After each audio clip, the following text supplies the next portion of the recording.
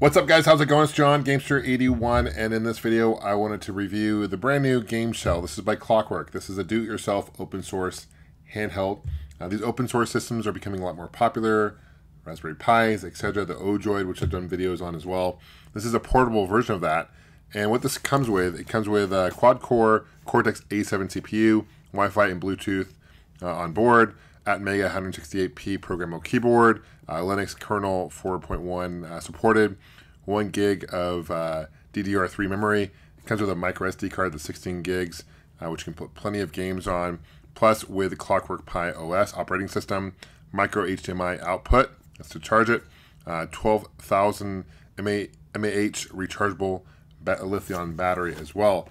So I'll show you kind of what's included, do an unboxing obviously, and then show you how this thing actually works. Thanks for watching. Okay, so let's do an unboxing. They did do a Kickstarter for this thing to kind of get this thing launched. Here's the front. Here's the back. Don't panic. Website is clockworkpi.com. So let's open this up. You can get some breakaway plastic molding here, it looks like.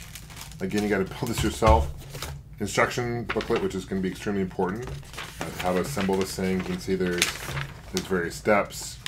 Things snap together. It's like IKEA furniture for video games.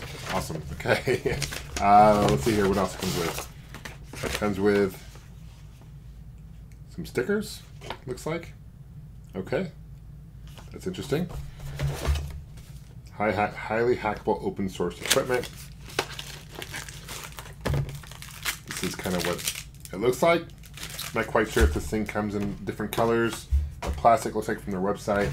There are different options. There's some more stuff. So at the front, looks like there's kind of a smoky clear plastic and then also white. Kind of looks like a Game Boy a little bit, right? It looks like a Game Boy. These things are super light, by the way. Let's see what else. These are the buttons. You know what this reminds me of is like back in the day, and I'm dating myself here, but back in the day, McDonald's, when they had toys, they had these snap-apart toys, and this is what they were like. So anyway, okay. These are the buttons. This is interesting. So literally, you have to put this thing together yourself. Hence to do it yourself, but it's... Okay, what's this? Comes with nice packaging.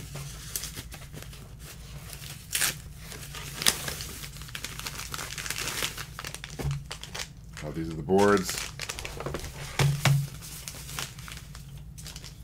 Looks like the board, more boards. And there's one more box, I believe, and that should be it.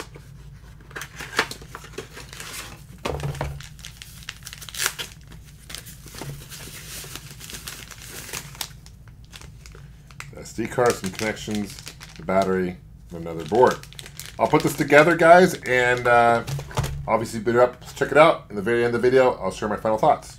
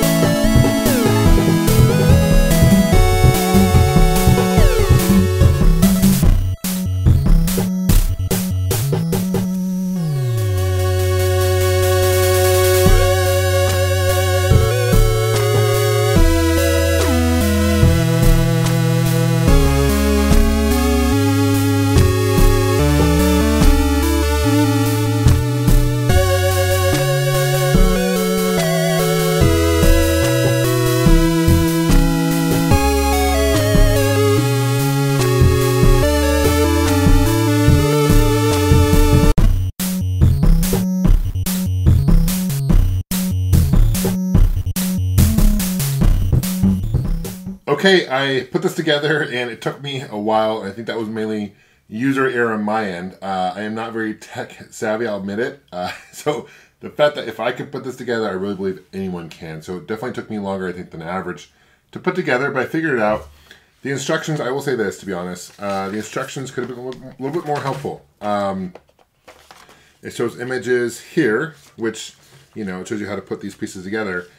But it's, you know, it's not like step by step. It's more like one step is like 3 steps kind of situation. And then you get this unfolds and you get this hodgepodge of just other stuff. And you gotta make sure that you got the right cable, and you gotta make sure that the image lines up to what you're seeing, because several of the cases that you get kind of look similar, so you gotta make sure you have the right one. You gotta make sure the battery's facing the right way, etc., so forth. The biggest pain for me, the one that held me up the most, was this ribbon cable here to connect the monitor to the board, and that took me just a little while to get the connector to connect right. It was just a pain. But having said that, I think a lot of it, like I said before, was user error on my end, so don't let that discourage you. Now, there are 2 different backs to this thing. There's this Lego type back, and you can actually hook Legos to this, which is kind of funny. And this right here, so this actually lights up. It goes right here, and you can actually use this as shoulder buttons, so you can play more games that require shoulder buttons, Super Nintendo, etc. So that's kind of cool, but I decided not to do that. I'm going to use mine mainly for Game Boy, NES purposes, etc., so forth. This thing can play up to, I've seen PlayStation 1 playing on it.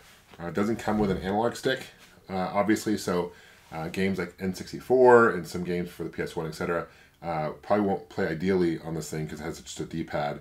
So keep that in mind. But obviously it looks like a Game Boy, which is nice. It's got some really good weight to it.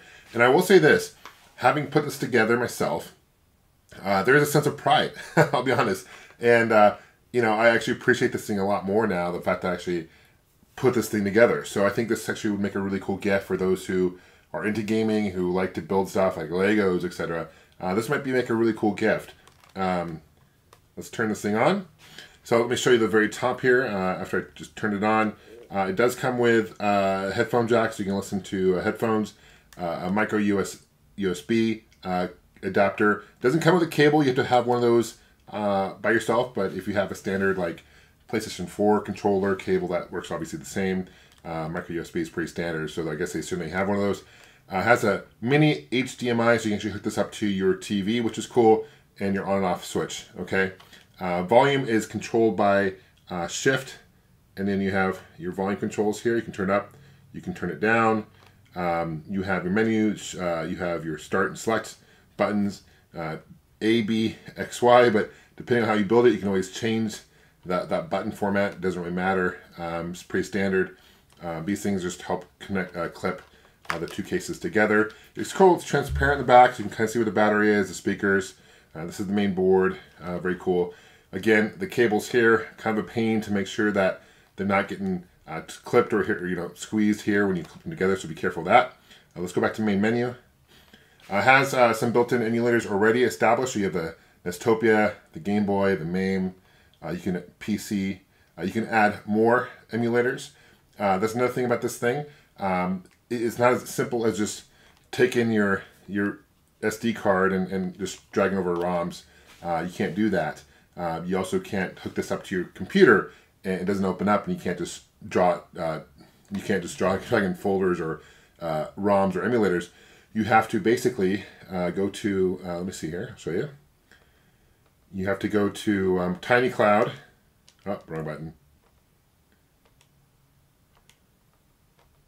There it is, Tiny Cloud, and it kind of has a HP or IP address rather, and then you got to connect that to the cloud, and then you can create your own folder. So it is kind of a pain. There are forums and the community here, super helpful, strong community, and because this is open source, this thing will evolve and get better and better. So I think that's a really cool feature about this thing. So even if you're a casual person like myself, you don't quite know how to do it. I'm a Mac user myself, so I'm limited to PC stuff. But there's a lot of people out there on the forums that help you out. So don't be discouraged. People are very encouraging, very open to helping people out, and the emulators will just get better. The ROMs will get better, etc. So forth. So if you don't hit anything after a while, the screen does go to a screensaver and gets dark and fades, as you can see.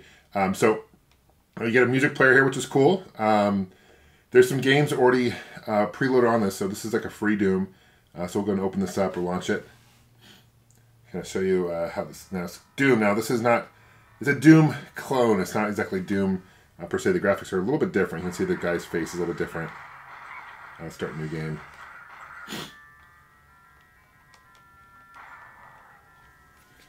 Okay, so you can see, yeah, anyway. And now to exit, you just go to menu, quit, hit start, yeah, Y, okay. We'll go back to the menu here. Pretty quick loading, really impressed. So nice that it comes with the operating systems included, which is nice. You get settings here. Settings, you can change a Wi-Fi, Bluetooth, sound volume, backlight, brightness, etc., airplane mode, all that good stuff. You got retro games right here. You also have some indie games. So these are some different games here. Neon Cat. Let's check this out.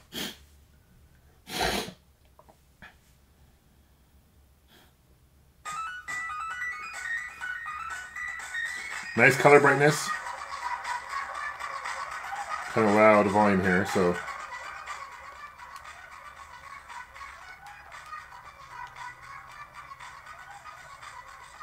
Oh, I'm actually playing here, so I'm controlling this thing.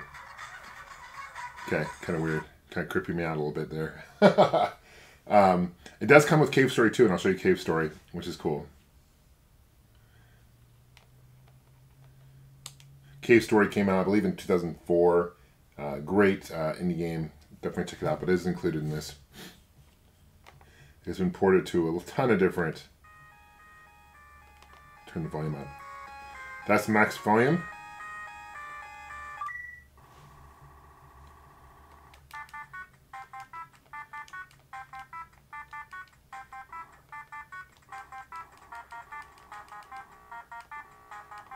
Really fun game. If you haven't checked out Cave Story, I definitely encourage you to check it out.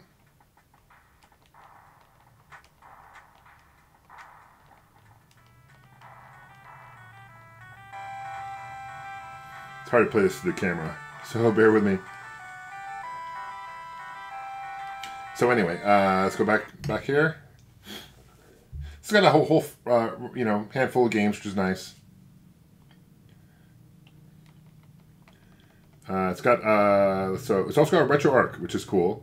RetroArch is a platform where you can play ROMs and just show you different ones that are potentially available here. Cores, you can load cores. You can download cores. Oh, and there's different ones here. So got different cores. Different consoles, MAME, etc., so forth. A lot to choose from. So my next video, I'll do a follow-up video here, and I'll load some games on this thing, some emulators, and I'll do another follow-up video to show you how those are working. But for this video, I just want to do an unboxing, show you kind of how this thing works. Screen is a pretty vibrant, though, nice looking screen, a little over 2 inches in size, which is nice. Got the battery life here in the top corner. You can customize the time. I've been changing the time there. Kind of hard through the camera's kind of bright. Bluetooth, Wi-Fi. Pretty cool looking system. Again, I'm not the most technological advanced, so it took me a while to put this together. Perhaps you guys will have a little easier time doing this, but the community is great. This thing's got a lot of potential. Can play NES games, Super Nintendo games, Game Boy games perfectly, up to PS1 as well. So that's great. But again, keep in mind, only has a D-pad. You're limited with the button control layout, etc., so forth. But let me know what you guys think. Thank you so much for watching, guys. I appreciate you guys subscribing. Thank you for turning on those notifications, guys, as well. For leaving a comment and just for your support. We'll see you guys soon. Take care, and of course, game on.